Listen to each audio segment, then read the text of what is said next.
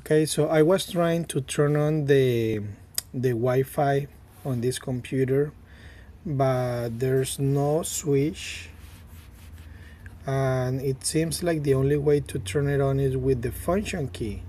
But this computer came with Windows XP, and for some reason when I installed Windows 7, these keys didn't work.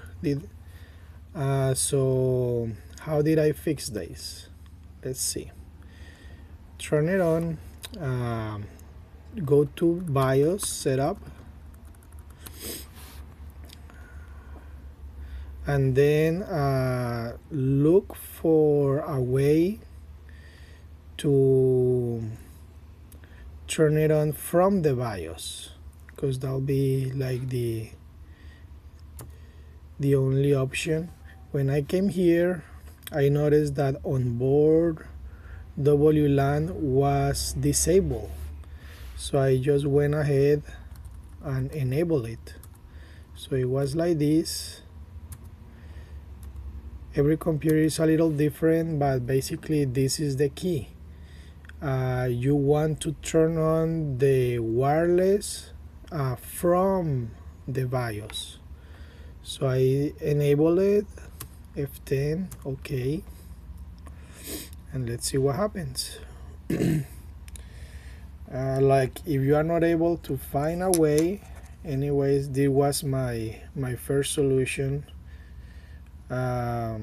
Just put a wireless adapter, USB in this case, but yeah, it's not the best solution, but it's kind of another way to go around it. I even tried changing the cards or something like that, but yeah, that won't work. Either you find the way to turn it on directly on the BIOS, or you're forced to use an adapter like this.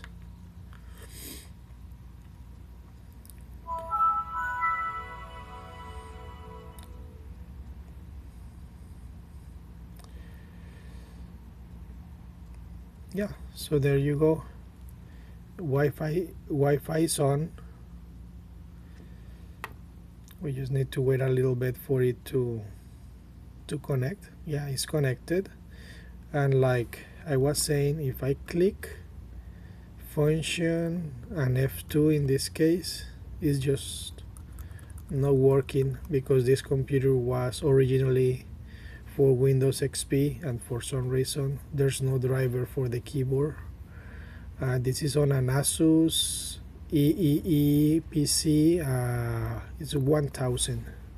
Okay, thank you. If you like my video, please like it.